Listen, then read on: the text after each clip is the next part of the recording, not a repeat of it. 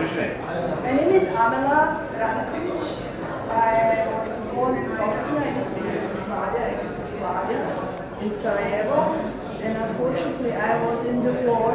I was as a pharmacist, I was working in a hospital as my first line in a war. And when I started painting with the Oregon Art Society, I enjoy veterans because I think they have similar mindset.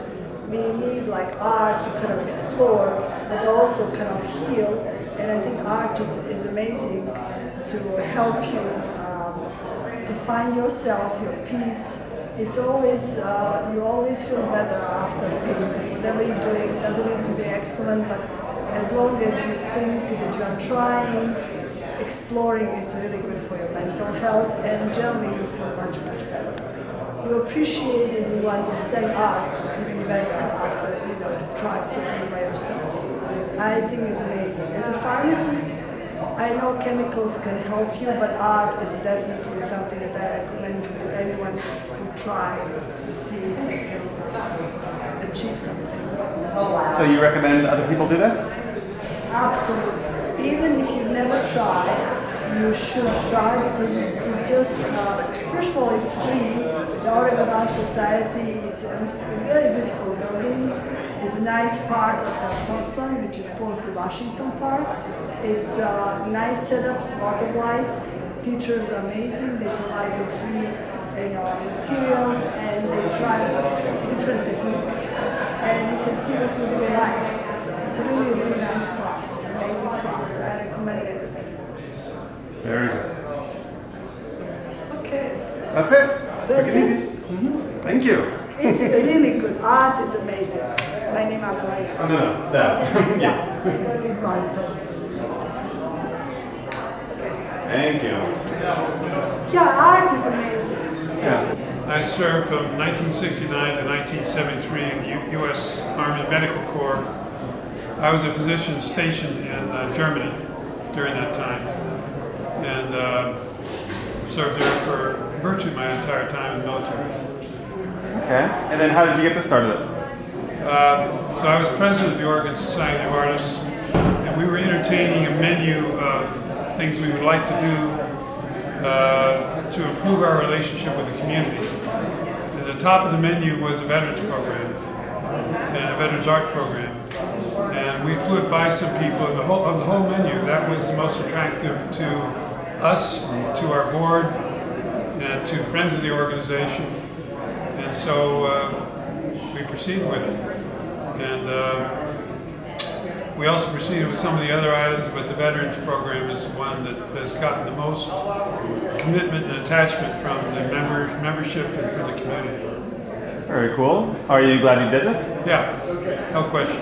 No question. It was fun to do in the veteran session per week, and all free, and we're pleased to be able to do that.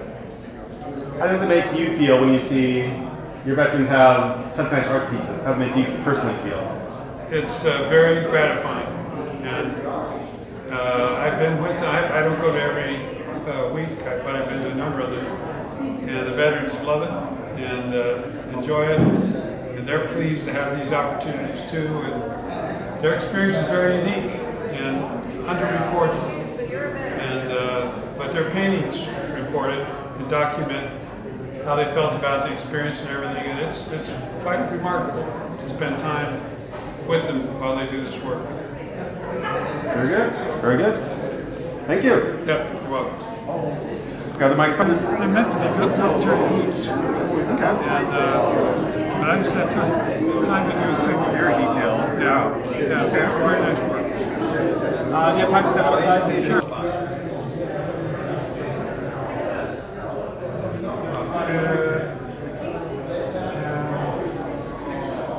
Okay. So please tell me your name and when you were in the military service.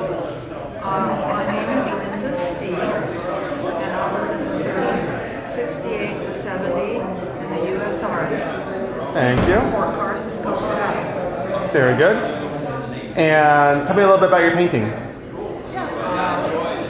I decided to put the cat in the boots because the boots represent discipline,